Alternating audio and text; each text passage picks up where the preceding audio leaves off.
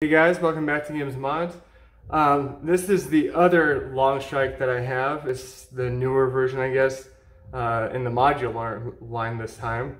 This one came with a scope up here. Move this out of the way. It came with 3 6-round magazines, which is pretty cool. So I got one in here, and you got storage right here, and on the other side as well. You have your jam door right here. And it actually came with a bipod, which is pretty cool. And the feet extend when you push these buttons. I wonder if you have, yeah, 2. You have 2 settings on those, which is pretty cool. I usually leave out the first one just cause.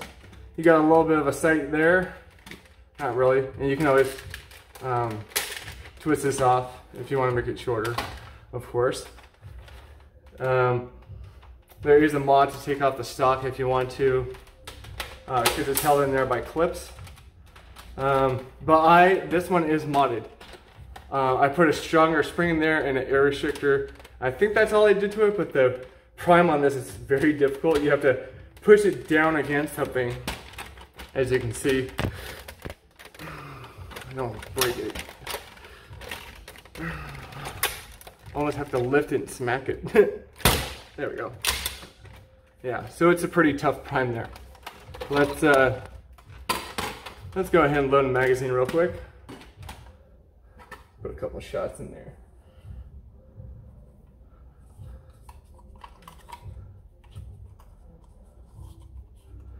The cool thing about these mags is, you know, just like the other 6-round magazines that come with the smaller blasters, this one's pretty cool because it's angled so you can automatically tell which way it goes. Alright, prime it. For now, I'm going to take this bipod off because for me, it kind of makes it uneven. But we're going to leave the barrel on, put it through the chronograph here, see what we get.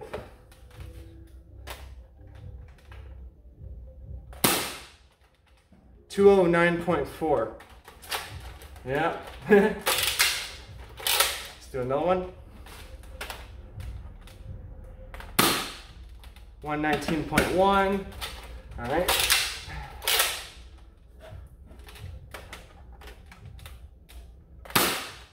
108.8. One more. Let's leave that on the ground this time. Oh, that was it. Okay, so about around 100. I think that first one was a little bit of a fluke. Whoop. I accidentally tipped the camera there with the gun, or with the blaster. There we go. Can you guys see me? There we go. All right, all fixed. All right, and then of course to get the magazine out, you have to prime it and then dry fire. So that's my modified Longstrike, guys. It's pretty cool. I'll leave the link down below for the stronger spring. And I think they have a brass barrel mod kit. I think it was by Worker in the original, but if I find it, I'll put it down in the link below because I need to do that to this one just because it has a stronger spring in it. But if you guys have any questions, leave them down in the comments below. Please like, subscribe, and share, and I'll see you guys in the next one. Bye.